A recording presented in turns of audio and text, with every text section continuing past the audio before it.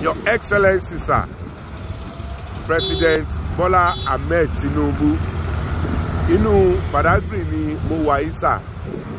Sports tí mo wà yìí, òun ni endpoint rehabilitation and expansion of Lagos Badagry Expressway, Agbara Junction, Nigerian Benin border ní inú Lagos State. Critical road funded by NMPC Limited under the Federal Road Infrastructure E-Tax Credit Scheme.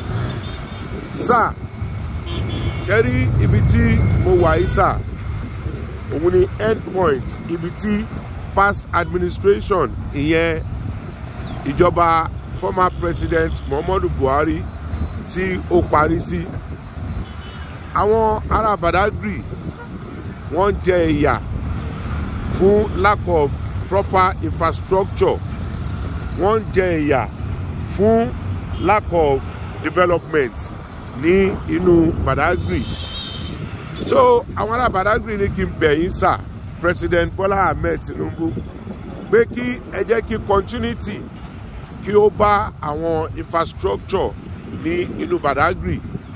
Èmi náà dẹ̀ ń bẹ̀ yín torí mo rántí ní 1998, sir, ní ìgbà tí ẹ wá campaign ní inú Badagry. Èmi Abisoye Oshodi mo tẹ̀lé yín wá sí inú Badagry. Níṣojú mi lẹ ṣe promise àwọn ará Badagry pé ẹ sọ Badagry di Las Vegas, ẹ sọ Badagry di coconut plantation, ẹ sọ Badagry di tourist area. Ní èní 23rd of August 2023,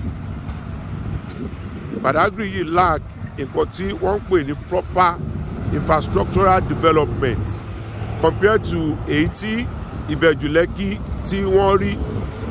Tẹ́ bá dẹ̀ wo potential tí Badagry carry, ó times 1000 Ìbẹ̀jú-Lẹ́kì.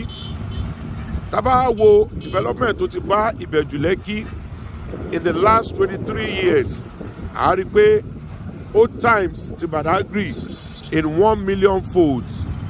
So sir, mo ń bẹ̀ yín ni pé kẹjọ pé kí ẹ jẹ́ kí ìjọba yín kí ó touch ìlú Badagry fún ìlọsíwájú àti nǹkan tí ẹ promise wọn ní 1998.